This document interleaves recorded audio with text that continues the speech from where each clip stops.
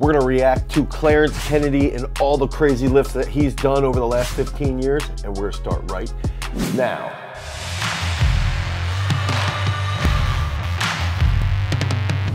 Okay, so who is Clarence Kennedy? And I actually like this video a lot because it sort of holds real tight to my heart. I remember all the way back like 2008 to 2010, I was working a desk job, and I would get excited even back then when Clarence Zero would start to post things on YouTube, when you know, he would update his posting. And I vividly remember, even when he went, I think the European champs was in like Israel, even when he went to compete at European champs. And I also remember people just complaining that he didn't compete that well. He might have bombed in the clean and jerk or something like that. But the mystique behind him is that he was a trickster or parkour athlete, and he started to do weightlifting, and he just really got into weightlifting. And I believe he's one of those rare people who's bridged the gap between weightlifting and the world that is outside of weightlifting. He's gotten other people into the sport for good measure, for good reason. And I think that I'm excited to do this because I want to see some of the crazy transformations that he's gone through over the last 15 years.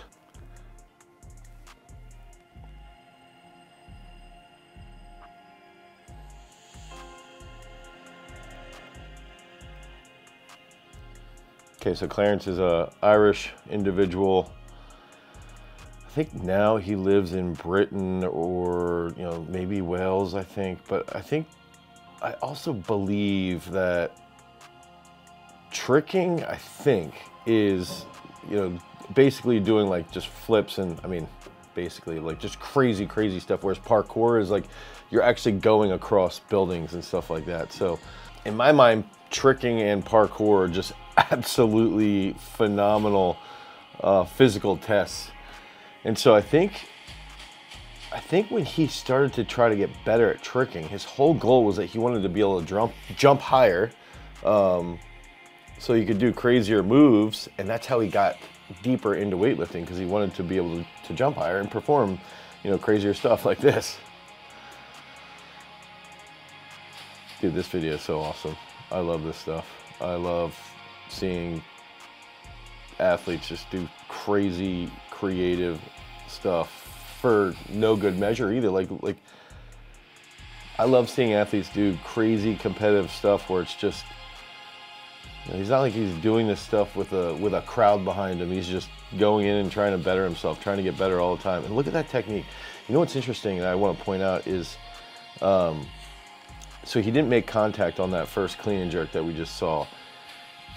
And even now, as he's a freak of nature now in weightlifting, he makes contact, but he's not really banging the bar like you see some guys. He's just got like a little bit of a bump in there, and that's also, I really like his movement, his technique.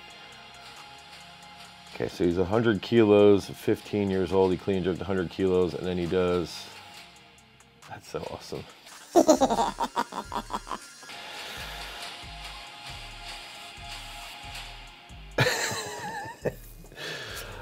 I didn't think I was gonna have so much fun watching this video. This is great.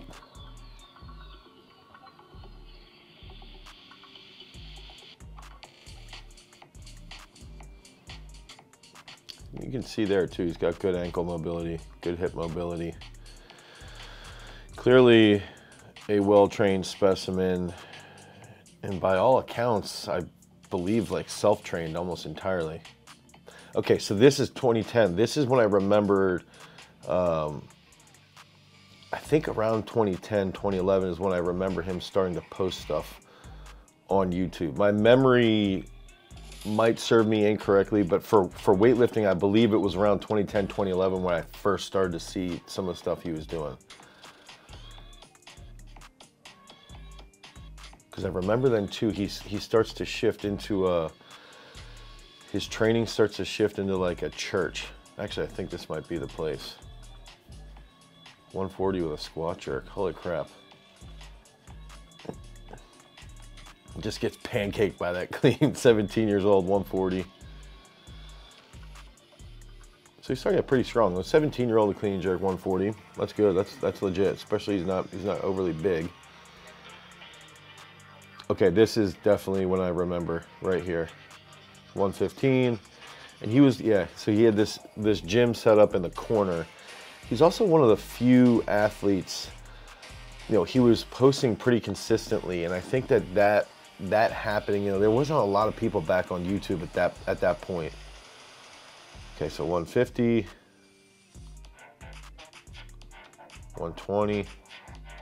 Now you can start to see his technique starting to get better. So people out there, like, we've got to realize, okay, from 140 to 155, notice the difference in his technique. And from 110, you know, so his technique's getting better. He didn't get pancaked as bad on that when he's still 17 years old. Now he's at 122 and a half, so 270 pounds. So you're starting to see where that technique is really starting to pay off. He moves his knees really well off the floor. I want to see his knees. Foot movement's pretty good. Doesn't jump all over the place.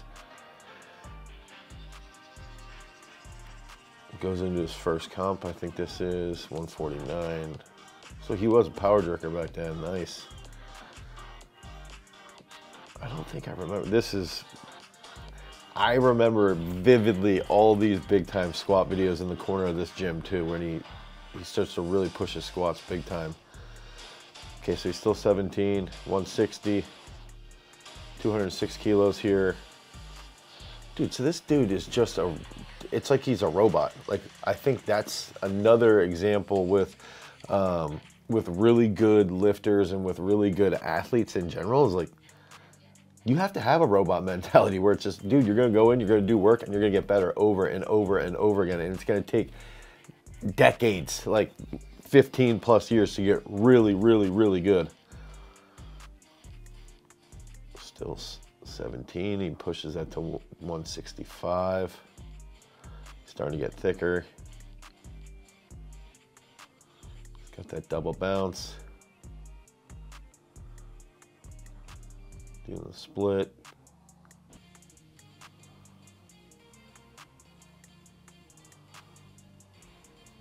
His technique's getting a lot tighter here.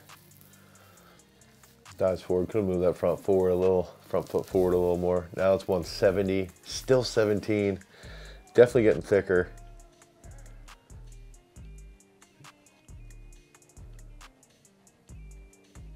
So when he cleaned 170, he can back squat 220. That's a good number for everybody out there to realize that to clean 170, you basically ought to hit that 220 back squat. Doing heavy pulls, 135.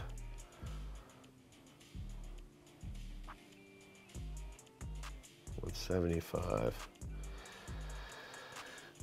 He's really starting to blow up here. 300-pound snatch.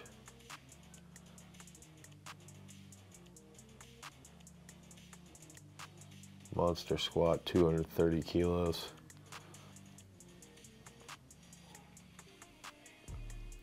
$141 kilos. Dude, this is just, he's got to be training like super heavy all the time. He's just blowing up with these weights. And this is where his jerk technique's starting to get a little bit better there with that split. That front foot's starting to move a little bit cleaner. Here's 180. He's got no knee sleeves on. I don't know if he has a belt on there. 250K. He's still 17.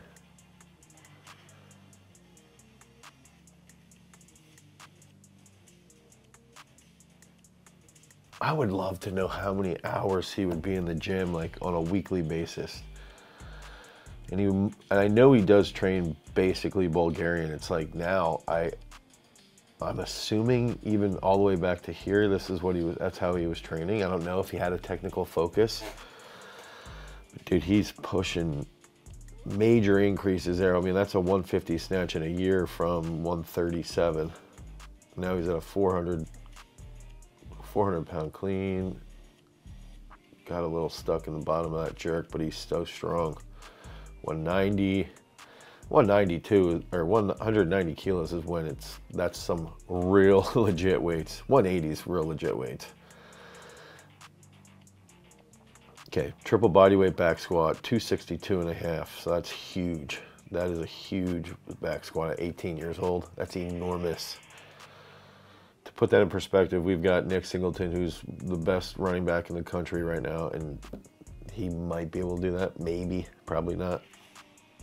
Now his technique in the snatch is really starting to pick up. I know he's got straps on, but that looked good. 200K split jerk. A little soft on it, but nice.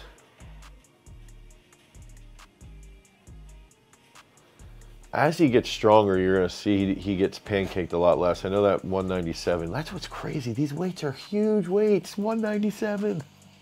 226 front squat. That's 500 pounds.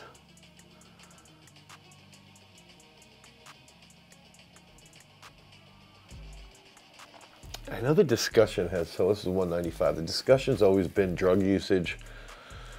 I don't think he was taking shit back here. I really don't. I think this is when he went to Poland. I do remember, I think he went to Poland for a little trip. 162.5. I could be completely wrong with that, but I don't think he's on gas at this age, 19. I could be wrong. I think he starts to gas up a little bit later, like 2016, 2017. Hurts his knees bad in 2014.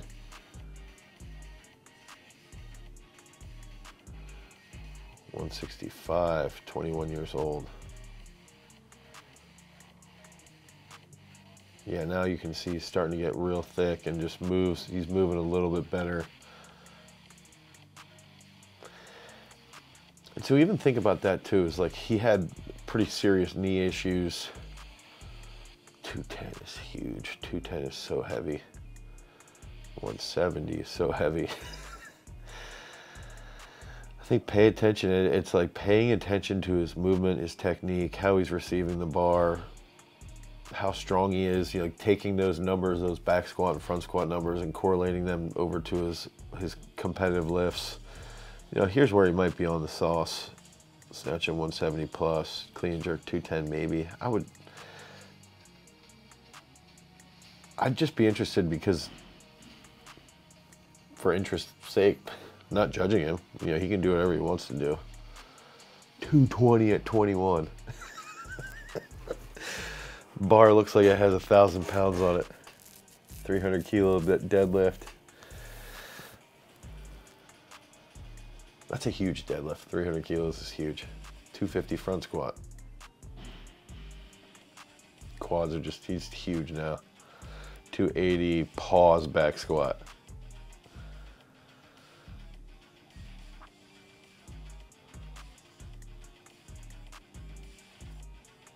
It's funny because even when that's 215. When you have a bar with weights like that, it's actually really hard to time that dip like at the turnaround because of the way the whip is going. He's huge here. He's pretty big.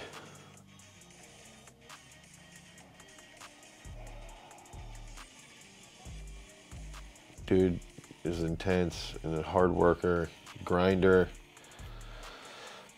But what I wanted to say, 727 deadlifts is enormous. And I think that was a double overhook. Is that using like these numbers? So 300K pause back squat, that's tough. 225. Using the numbers of his strength movements, 5-second pause at 250. That's insane. Comparing that to his competitive lifts, recognizing that everybody's dealing with some type of injury at some point, some type of nagging pain. I think it's important to understand that this stuff doesn't happen overnight. You know, it took him 10 to 15 years to be able to do absurd things like what he's doing right now. And he really didn't lose much mobility at all. 750 pound deadlift. All right, maybe 21, 22 is when he got on the gas. He looks huge here. Just like I wish he should put together a little experiment or a little write-up of what happened with his numbers and how he felt overall. And his performance in general, motivation. Was he more motivated? I would assume so. Because he is bright. My understanding is that he's extremely bright. So he's also, based off of his training, he's also got to be really aware of his overall feeling. Dude, these are just crazy. Pause squats at 306. We trained some of the best athletes in the world in 306. They couldn't even normal back squat. You know, they're some of the most explosive athletes in the world. And Clarence is clearly, I think that's what is so interesting with him, is he's literally like a 265 for 10. He's a mythical figure, right? He's just so explosive, so powerful, good technique. A little weird with that right foot coming in a little bit. I think this is when he works up and hits that, what, 200K. See, I always like his technique because it's like good into the hip. He doesn't throw his head back all over the place. Footwork is quick and smooth. He's so strong, he receives that bar so tightly. Now, you know, that's taken years. That's a little forward, but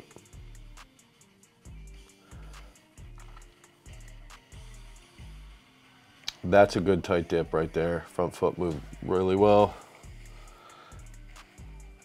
Look how big, look how high his hips were on that back flip. There's a Romanian guy back behind him. 230.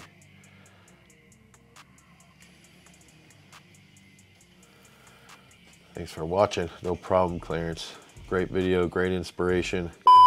I think my big takeaways from Clarence is it shows everyone how long this stuff takes to be one of the strongest in the entire world. And I also think it goes back to what are his goals. You know, I think he competed in a couple weightlifting events, but he's more about just being internally motivated and pushing those heavy weights and realizing that you're probably going to get hurt at some point, so deal with that and have that mental preparation.